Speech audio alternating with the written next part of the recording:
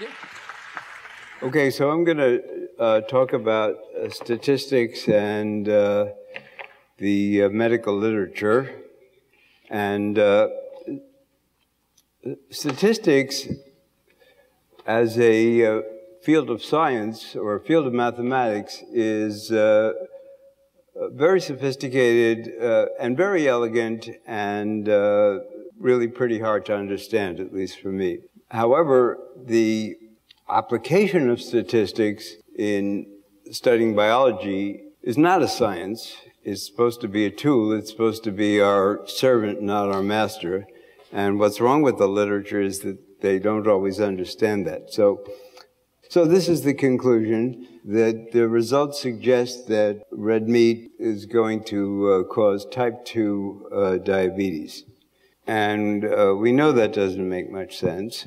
And the problem is, how do they prove it, and how can we disprove it? So the next slide shows you what you're up against when you do the literature. Well, one of my contributions to the world is, to tell you what it's like when you have to review a lot of papers when you're a biochemist. And well, what I do is I look for the pictures. And you can really tell how good a paper is by the relative amounts of figures versus these mind-numbing tables. One of the problems with statistics is that they make things very complicated. The truth is, the best statistical test is the eyeball test.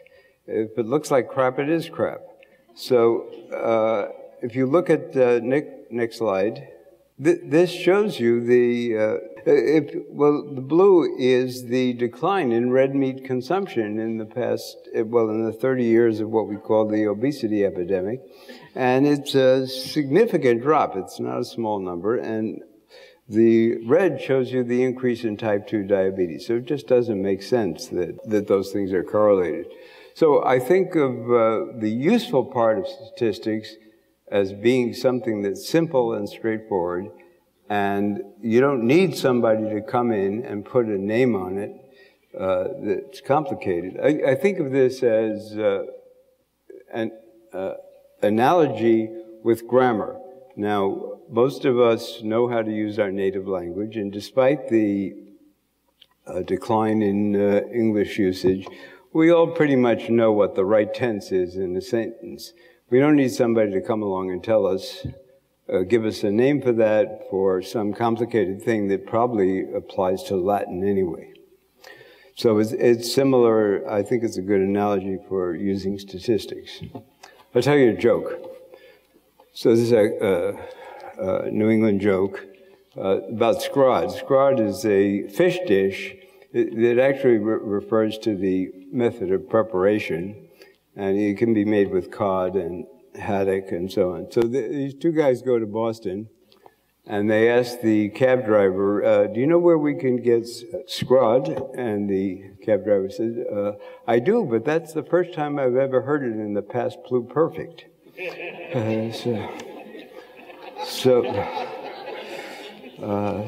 That's the idea. We want to keep it simple. Okay, here's what I'm going to do. I'm going to do a statistical parlor game. I'm going to, I mentioned that I did this in Tampa, so bear with me. And also, it's very popular. There's at least 6 guys who did it on YouTube. And it's because it's incredibly cool. And what I'm going to do is I'm going to ask you a question about statistics in diagnosis, and you're not going to be able to figure it out at all. And then I'm going to reframe this question with the same data in a different way. And then you'll see that it's a piece of cake. So it's a terrific demonstration. The next slide tells you what the problem is. There's a statistician in Germany who actually did the experiment, and he proposed this to doctors, and when he proposed the experiment in this way, they couldn't figure it out. Basically, the probability that a woman has breast cancer is 0.8%. And the mammogram is 90% accurate. If she has it, the probability is 90% that it will be detected. If a woman does not have breast cancer, the probability is 7% that she'll still have a positive mammogram. So if a woman tests positive for a mammogram, what's the probability that she actually has breast cancer? Now, if you're like most of us, you're getting an immediate headache and you wish you'd gone upstairs for the cheese sandwich instead of coming here. And the best description is my old college roommate, Fred Sachs, who's the best scientist I know, and he says he hates this stuff. But the next slide, Gigerenzer then explained the problem. So what we're going to do is I'm going to show you what is generally, not universally, but frequently taught as to how to analyze a problem like this. So what I'm going to do is give you a straightforward way. I recognize it's a bunch of numbers moving in a short period of time, but I think you can catch on to it. Then I'm going to take this method, which is pretty straightforward, and I'm going to try to apply it to that red meat study. Okay, so 8 out of every 1,000 women have breast cancer. So next slide is, I'm sorry, I didn't read the whole thing for you. 8 out of every 1,000 women have breast cancer. Of the 8 women with breast cancer, 7 will have a positive mammogram. You see, that's exactly the same data explained in a different way. Of the 992 women who don't have breast cancer, about 70 will still have a positive mammogram. So I'll show you how the right way to analyze this, and it is, as I say, taught in many medical schools. But what you do is you make a 2-by-2 table, okay? And you're going to fill in across the horizontal. You put the results in the mammogram, and in the vertical columns, whether they actually have cancer or don't have cancer. So the total is 8, and we put the totals outside so you keep track of everything. And up next is, of the 8 women with breast cancer, 7 will have a positive mammogram. So now that cell, that little box, is those people who have a positive mammogram and have cancer. So those are the true positives. And next, we subtract that from the 1,000 women. So there are 992 who don't have breast cancer. Next, we know from the information that 70 of those will still have a positive mammogram. So we put in the 70. So now the question is, if a woman has a positive mammogram, what's the probability she'll actually have breast cancer? We know the answer, because we add up the positive mammograms. That's the blue, there's 7, and 70 of the people who don't have cancer have it. So the total there is the sum of those. And next, we add up the 70 and the 7, so the true positives are 7, and the total probability is 7 divided by 77, or 9%. So I think that was easy, or pretty easy. I recognize it's a little harder going that fast, but if you run through it, you can see that we've just rearranged the way we described the problem, and we can immediately see, what did we want to know? Well, we wanted to know who's in the box that have both a mammogram, a positive mammogram, and cancer. And this, incidentally, is roughly real numbers. So I don't think any oncologist would take any action based on a mammogram by itself without getting other data and family history and so on. Okay, so we could also ask, what is the that's called they call that the sensitivity of the test. So we're going to ask now, what is what they call the specificity, which is, what are the true negatives? So next is the probability of true negatives. And that's called for some reason, the specificity, but I prefer calling it true negative, 99%. So what that means is, if you don't get a positive mammogram, you almost surely don't have cancer. Of course, if you do get one, you probably don't have cancer anyway.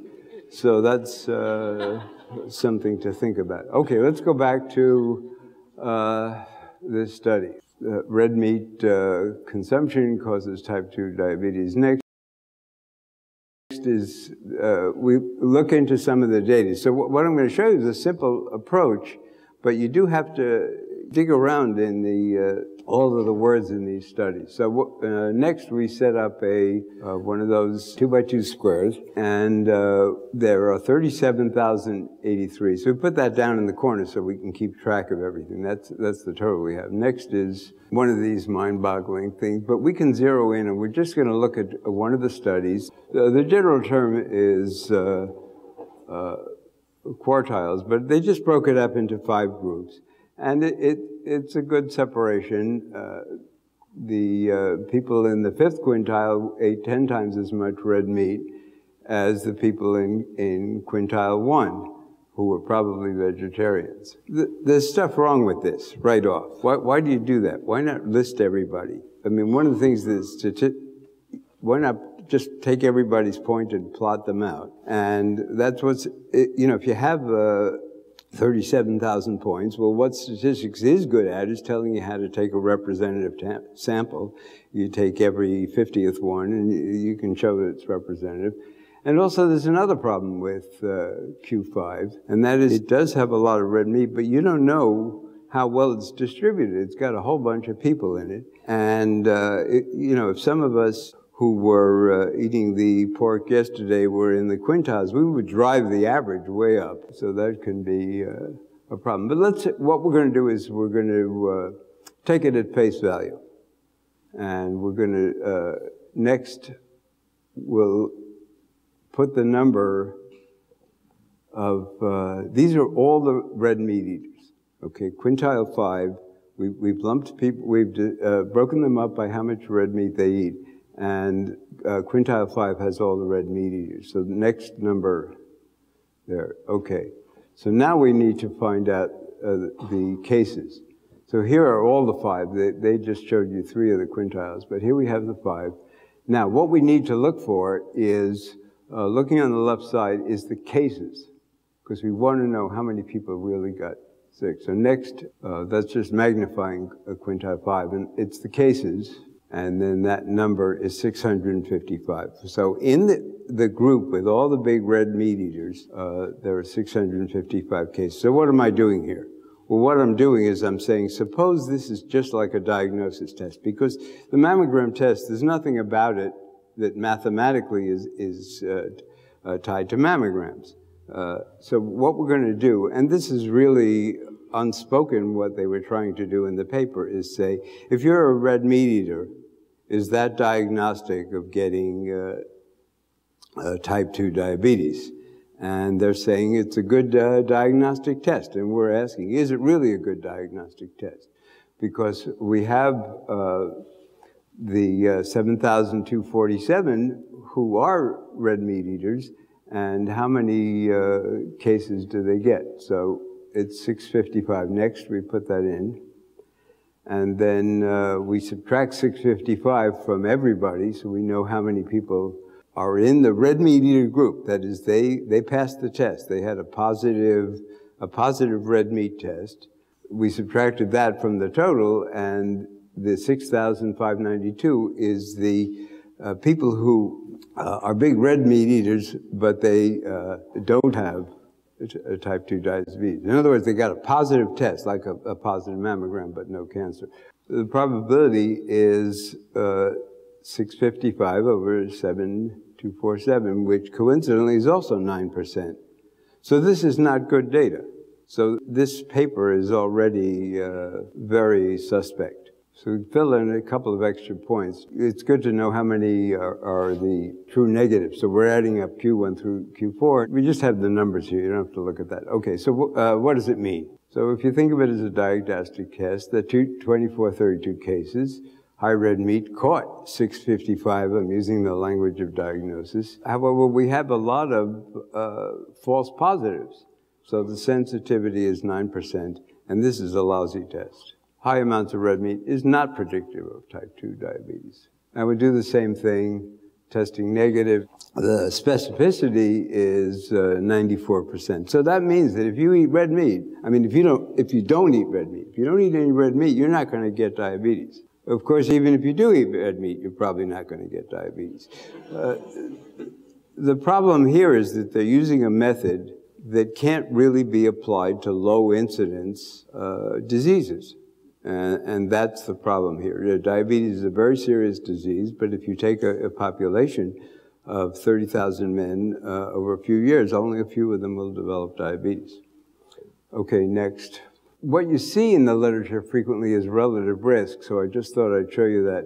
This is plotted, I plotted out, I did the same thing we did to get the 9%. So I just asked, what's the actual relative risk? The difference between those two is 4.3%. So if you take the ratio of 4.3 to 4.7, you see stuff like that in the journal, a 91% increase in risk. And what this is saying is that relative risk is almost always misleading. Or the way I always describe it is, I can actually double your chances of winning the lottery. I'm going to give you a strategy for doubling your chances. 100% increase. You buy 2 tickets instead of 1. So that's not going to make you do it. So what you need to look at in these studies is what's the absolute difference. And that's 4.3%, and that's pretty low.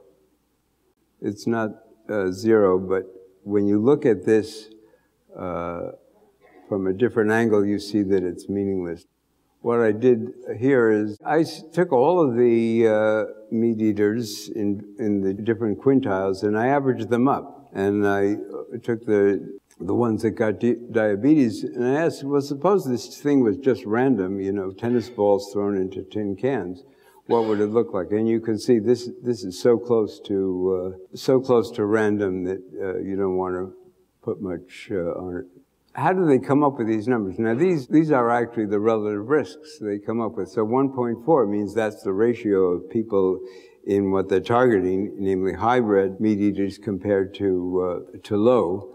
And it's not really good, but the reason they get anything is that they correct for confounders. In other words, when you do an experiment, if you're looking at, say, red meat, and you see an effect, you have to cancel out the effect of calories insofar as you can. So next, you can just do the next bunch of these. They actually, alcohol consumption, cigarettes, shirt size, no, they didn't do that. Family history. What is missing, though, is the amount of carbohydrate.